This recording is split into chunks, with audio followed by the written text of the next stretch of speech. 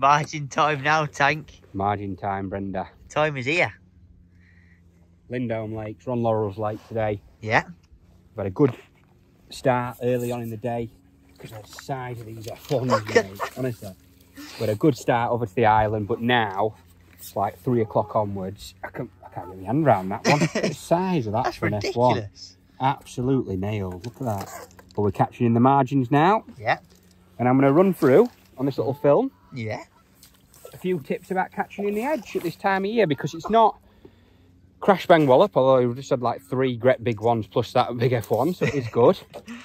But we're going to run through about what sort of depths to fish in, what baits to feed, because it's not easy. And I think to get the most from the margins, I think the biggest thing I'll say to everyone watching is don't fish it too early. I know there's a bite size at Holcroft that I've basically spoke a lot about catching big carp and fish down the margins, but don't go down your margins too early, because the reason why it is so good at the minute is because we've left it for so long. Literally, we've got here at like 10 o'clock, started fishing at about 11 o'clock to that island, had 4 hours fishing up to that island, caught lots of, you know, F1s, odd carp. But when you're fishing a match, if your match finishes at say 4 o'clock, I'd be looking to, as a rule, to be feeding and fishing in my margins with about an hour and a half, 2 hours to go. 2 hours to go if I feel like it's going to be brilliant. If I feel like it's not going to be amazing, an hour and a half to go, start feeding it, but give it 15-20 minutes before you actually go on it. So what I've been feeding today, I've got some ground bait, I've got some micro pellets. I always like to feed ground bait whenever I fish in the margins, unless it's like 4 or 5 foot. And if it is 4 or 5 foot, probably wouldn't fish in the margin. I'd rather fish short. Yeah. But today I found 3 foot of water is the best.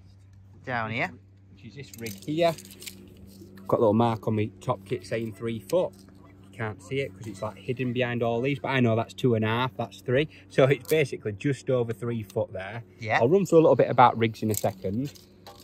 But what I've found the best way to feed, and this is something to bear in mind at this time of year, especially in the spring, when it's not red hot, don't feed too much ground bait and micro pellets and stuff like that. I think fish love maggots at this time of year. So I've got loads of dead maggots here. Yeah. And what I've been feeding is literally, I've got 300ml pot here, been putting like a good palm of maggots in. Yeah. Like that. And I've got some ground bait here and micros, as you can see there. I've got micro pellets, ground bait, corn, and an odd dead maggot in. All sorts of bit of a mix that I like that though. And all I've been doing, I don't want to feed too much of this because I don't want it to be too liner heavy. If you just filled your pot up with that, you get linered to death. Honestly, you'd lose fish. You'd foul hook them. So all I've been doing, just to draw them in a bit, I've been doing a one-handed ball like that. Yeah. Make it a nice nip, because in 3 foot of water I want that to go down and like break down like that on the bottom. I don't want it to be loose so all the particles are in the water column. But it is 3 foot, it's quite deep for margins. So all you have to do, give it a nice one-handed squeeze like that. You can see there's a lot bit of bait there, there's a bit of corn, loads of micro pellets, and the ground bait is F1 sweets and new mainline stuff. Oh yeah. Yeah, and I've made it, as you can see, it's really heavy. Like it's proper dense. Yeah. And that's a good thing about that mix, is it soaks up so much water. Yeah. And if you add micro pellets to it as well, literally fishery micro pellets, it's deadly because it's nice and heavy, but it's still got that attraction of ground bait. But don't put too much ground bait in. No, because all hell breaks. Honestly, you have nightmares. You can ruin your peg. So a nice little tip here. I'm fishing here, Brenda. Right. Yeah. That's where my float is. There. Yeah. Right, and I like to feed my bait here. Oh yeah, what is that? I like to feed it there because the fish will come in from, say, the middle of the lake here into the margins like this. Yeah. Right, and the first thing they come to is the bait. Yeah. And then slightly up above that is your hook bait. And I like that, because if the first thing that they come to is your hook bait, I think you get liners, you get the knock into your line. Yeah. And it's not clean. And what I mean by that is you need to be looking for clean bites that go whack. Wallop under. That is the key to it. If you strike at bites that go like this, hopefully we get a few bites that go like that, and I'll show you not what to strike at. Yeah. You need to strike at this. When a float goes whack, you'll have all seen it. It's incredible. I love it, the buzz of it, and the big fish as well. Great, isn't it? I thought I'd be catching a lot of mixture of fish like F1, smaller carp, but honestly, from a few pictures that'll probably be on screen now, I've had some massive fish, like £10 plus. I've had one like £14. Crazy, isn't it? I'm not going to run through. Known as like an F1 it is, venue, yeah, isn't it? mate. It's well known for like F1s. I just saw then the big F1. My nose is running. It's actually quite cold. It's really cold. It's not warm, is it? No. Right, so what I've been using as a hook bait, I've just been putting 4 maggots on because I don't want to put like 6 or 8 on because I still want to catch those F1s. And as you can see, how big was that F1, Brenda? £3.5? Ridiculous. You couldn't even get your hand around it. Couldn't get my hand around it. Probably closer to £4, right? So I've been putting 4 red maggots on, hook through the nose like that. Yeah. And the reason why I put them through the nose is because I've got maximum hook point showing. Right, I'm going to catch as a fish because I don't want to leave it too long. That's another thing. You know when you feed your bait, don't leave it too long because they can come in and eat it. All and go. So basically all the time I've just been waffling to you then, Carpius has been filling his boot. Right, He's filling his belly. Put my rig into the right, like into the main part of the lake there. Yeah. And I'll let it settle. Oh, see there, I spooked a carp off then. Joking. No, that's all right because he'll still come back. And I just literally let my rig settle into the bank like that. Okay.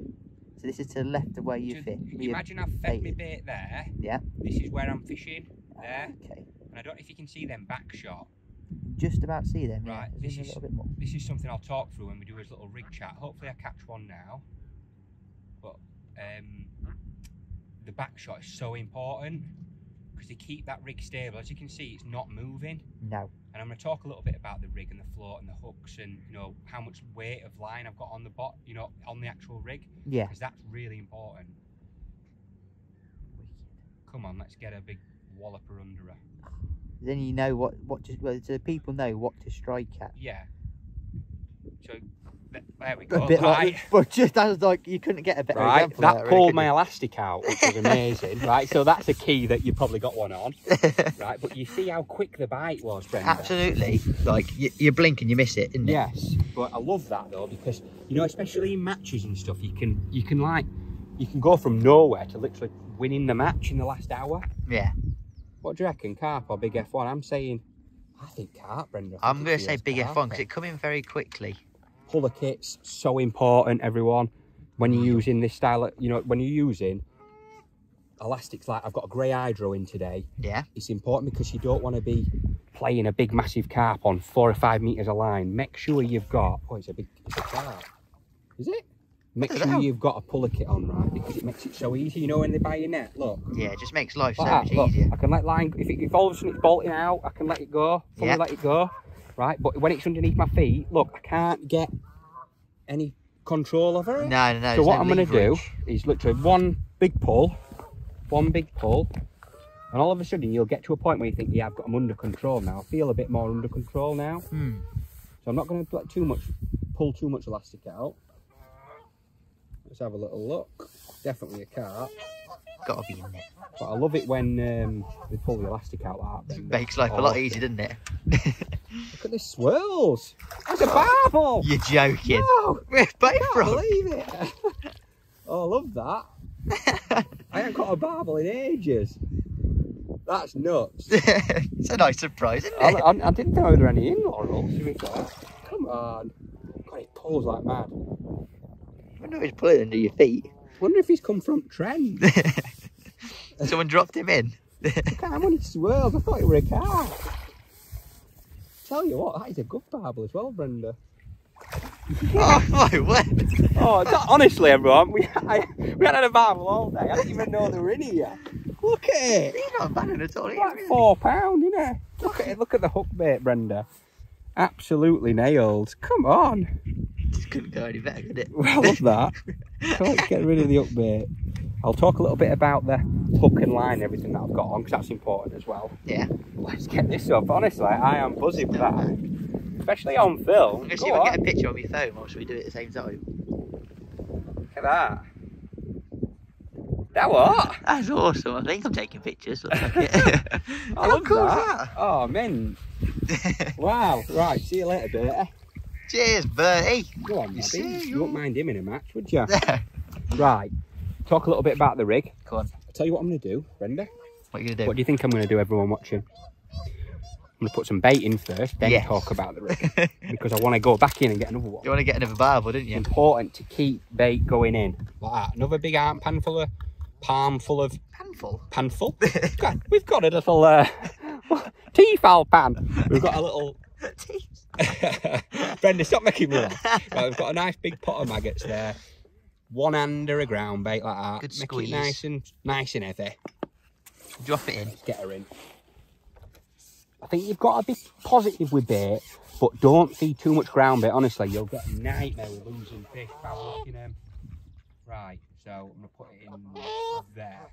Right there. Got, lovely, someone's van is my marker. Is his license plate. You've got quite a few vans to use as a mark, to be fair. Right, rigs and line, everyone. I know I've been waffling on, so I don't want to waffle on too much. Hook choice is a 14 XS spade hook. Honestly, I absolutely love these hooks for fishing in the margins. They're super strong, nice big gape there, and it's got a long point and it's super sharp as well. The perfect edge hook in my opinion. Absolutely deadly. I'm gonna put 4 maggots on. 1, 2, 3, 4. 1, 2, 3, 4. Uno, dos, tres, cuatro. Didn't know you. I bet you. Is that Italian? No, that is Guatemalian, that mate. So I'm gonna put 4 on. Yeah. 3, 7. Right, and now I found today, I've messed around with hook clamps. I found a 6-inch of 0.17 N-gauge to be the best. Now I know it's only 3 foot and I'd prefer to fish 4, but whenever I'm fishing with dead maggots, I like to put like two inches on the bottom. Yeah. So I like to keep it nice and stable because I think they suck it in a bit better. They're very light maggots, aren't they? Yeah, I think they suck it in and they actually eat maggots, whereas things like, my nose is running. Honestly, it's freezing. Things like corn and stuff, they suck in and out and you've got to be quite... not a lot of line on the bottom, whereas maggots like to put at least like 1 inch or 2 on the bottom. So that's why I like 6-inch hook clamp. Yeah. So 17 N-gauge. My main line is 0.19 N-gauge. And I've got loads. 1, 2, 3, 4, 5, 6, 7, 8 plus a 10 microcubes. So that's quite a heavy rig. Yeah. Right. 8 number 8s microcubes is heavy for 3 foot. Very heavy. And I've got a new JL float. Oh, yeah. It's a bit of an elongated version of the bagger float. Yeah. And it's important because it's a bit longer because I'm fishing in slightly deeper water. If I was fishing with a bagger, I'm fishing in like 1.5 foot, 2 foot. This is perfect because it's got a long fiberglass stem, which is bulletproof, honestly. Got a really hard, durable foam body, just like all the other Guru floats that we make at Basildon. They're unreal, honestly. For this game, they are super strong. I mean, that's caught, so let's have a little look. That's caught about 50 pound of fish, and there's not even a mark on it at all. Not gone anywhere, is it? No. Big, nice, visible, hollow plastic bristle. So 1.7 mil, I think that is, Brenda. It's absolutely brilliant. Love the actual visibility of it, and I always shot it to like that. Okay. You know, don't shot it just pimples. Like half the bristle sort of Yeah, thing. like that, because the bites are like this. Bye-bye. So quick, but if they knock into your line and stuff like that, they can go under quite quick, and you cannot, like, if it's just like this and the fish knocks into your line, it can go like that, and you think, oh, that a bite, and then you strike and all of a sudden you foul up one and you ruin your peg. Yeah. Anyway, I'm waffling, sorry. Right, and I've got 2 number 8 cubes just above there, and like I mentioned on the film earlier, it's important because it keeps this line above your float nice and stable. Look, it's not going to move anywhere. If I just had one, like in the middle, like that, I think your rig can move around a lot more, especially in the margins when the fish are like swirling and stuff like that, right? But if I put my first dropper a bit closer like that, it can't move around as much, as you can see, because this stays nice and stable. Yeah. Imagine that's the water surface, right? I literally have my dropper like that, just so it's touching. Just skimming it. Yeah, just skimming it, so it keeps everything super stable over my bait. And that's a big key factor. Well, that's it using. That's not nice, is it? That hurt a lot. Jeez Louise. Well, that's what using, Frank. You know what? Everyone watching, that hurt a lot. I've got a grey hydro in.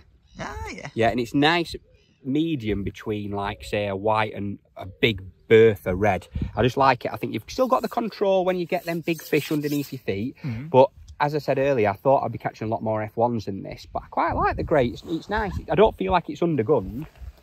What do you reckon? It's not too pathy, is it? No, because if you do hook an F1 or something, you want to get it in, don't you? Yeah, you want to get it in. So I think if you use the red hydro, I think it'd be a bit too overgunned. Bit too man. Yeah. Right, I think I've left it too long now.